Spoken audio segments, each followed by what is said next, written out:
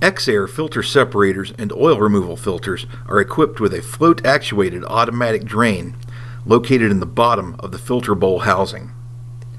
This simple mechanism usually operates maintenance-free, emptying any accumulated liquid from the bowl on a regular basis.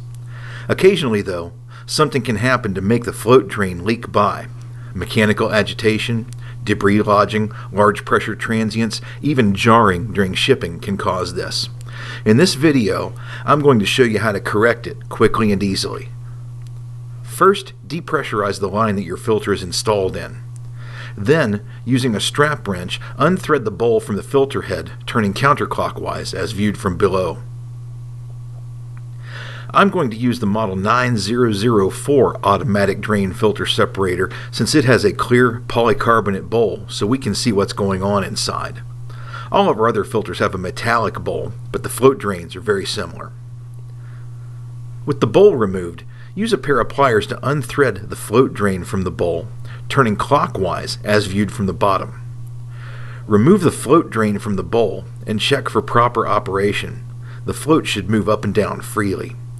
If it doesn't, continue disassembly by removing the wire spring from the top of the body. The float comes off and the spring retainer comes out. This is where you should find any debris, misalignment, loose parts, etc. The float drain can then be reassembled, simply reversing the steps. Make sure that the hole in the spring retainer lines up with the slot and hole in the top of the body. Put the float back in place and reinstall the wire spring through the slot in the body, the hole in the spring retainer, and the hole opposite the slot in the body. The wire spring then clips in place on top of the float. Now the spring has a very slight bend. Make sure that it's installed so that the bend is facing up, as shown here. Once the float drain is properly reassembled, it can be installed back in the bowl.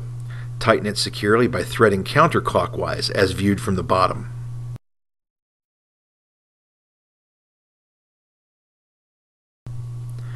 Reinstall the bowl.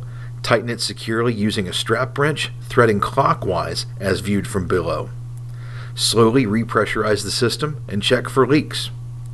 If this doesn't work for you, or if you have any other questions or concerns, please contact an application engineer for further assistance.